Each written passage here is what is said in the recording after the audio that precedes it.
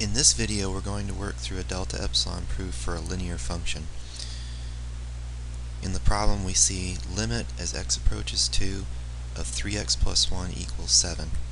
First of all, let's recall what it is we want to show. According to the definition, we want to show that if we're given an arbitrary epsilon greater than 0, then we should be able to find, based on that epsilon, a delta greater than 0 such that if 0 is less than the absolute value of x minus 2, which is also less than delta, then it should follow from that assumption that the absolute value of f of x, which is 3x plus 1, minus the number we're trying to prove the limit, which is 7, should be less than epsilon. So let's do a little scratch work.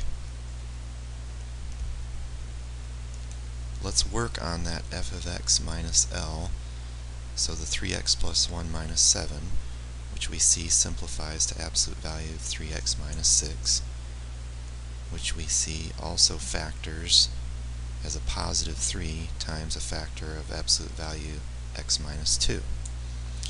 Now, we know that when we write the proof eventually, we will be assuming that the absolute value of x minus 2 is less than delta.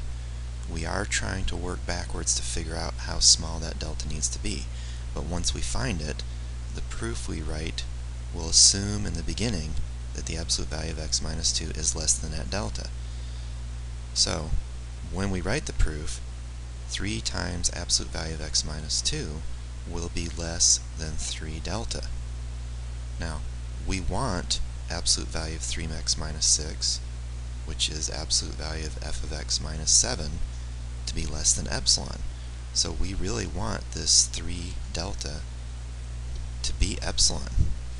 Well, that would mean that delta would need to be at least as small as epsilon over 3.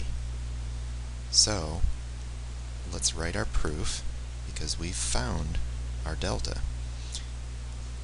Given epsilon greater than 0, let's choose our delta to equal epsilon over 3. Now, let's assume that 0 is less than the absolute value of x minus 2, which is less than delta.